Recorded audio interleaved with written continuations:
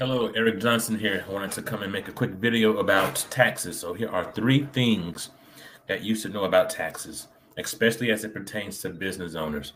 One, you need to have your books done before you can do your taxes. Your tax pro is most likely going to ask for your profit and loss statement and your balance sheet, but mainly that profit and loss statement is what they're going to use. And that net profit number at the bottom is what's going to be the basis of what you will be taxed on, which leads me to the second thing I want to tell you about taxes.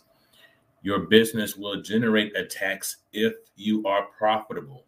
That can only be known once the profit and loss statement is prepared accurately. And so that net income number will be the basis of what you're taxed on.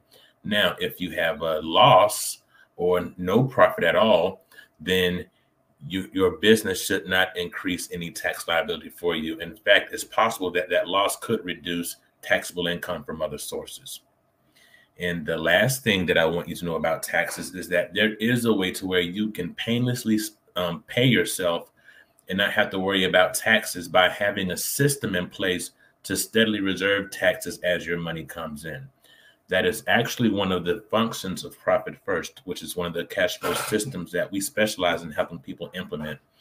If you want to learn more about how to set aside for taxes so that you don't get caught off guard during tax season or risk having a tax bill that you can't pay, I want to encourage you to click on the link in the comments, and we'll be happy to help you. I hope this helps, and I will talk to you again soon.